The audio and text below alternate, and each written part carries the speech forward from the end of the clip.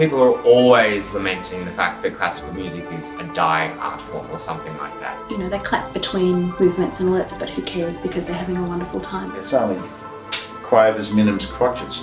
If Charlie Watts, Mick Jagger and Keith Richards can do it, why can't you? Tails, tuxedos, no. It's the 21st century, please. T-shirts.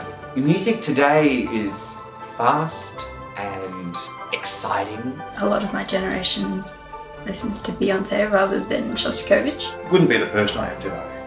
I'd probably be this, I'd probably be a lot better off financially, I might add. In terms of classical music, I think there's something about its contemplative nature that perhaps a lot of young people aren't necessarily ready for. I quite often get letters from people who say, you know, thanks a lot, Emma, you made me cry this morning. That's really nice of you. And now I've got to go to work and my mascara's crying. Chamber music and orchestral music gives me goosebumps basically every time I listen to it, and I wouldn't give that up for the world. It's orgasmic. To put it in a really sort of dumb, simple way, the music is just so pretty. People go, Spebinellum, I love it, and I'd go, no, I find it really boring. It's the most awful quartet to listen to, but it's also one of the best.